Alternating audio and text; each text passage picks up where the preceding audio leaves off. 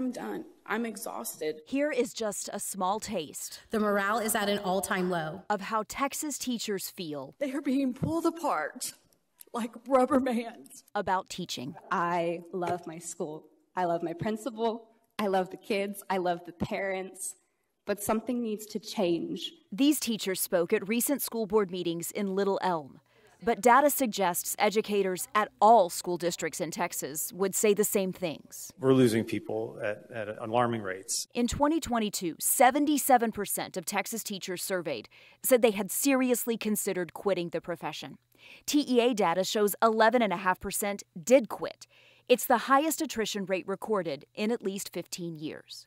Page after page of open teaching jobs across Texas proves there's a real shortage. We are failing to put professionals in front of our students to provide them with the education that they deserve. So I don't think it's one thing. I think it's many things. Bob Popinski is a senior policy director at the nonprofit Raise Your Hand Texas.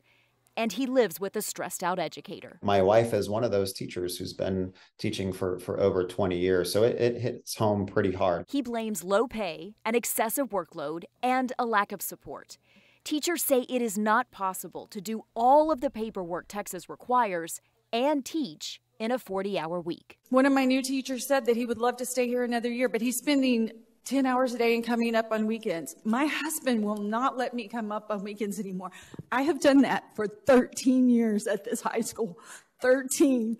And he said no more. A 4-day week is a trend to give teachers time to plan and catch up. The TEA is not tracking districts who've made the move, but teaching associations count 40 districts across the state, 15 in North Texas. I would definitely agree to a 4-day week just to see if it would help change anything.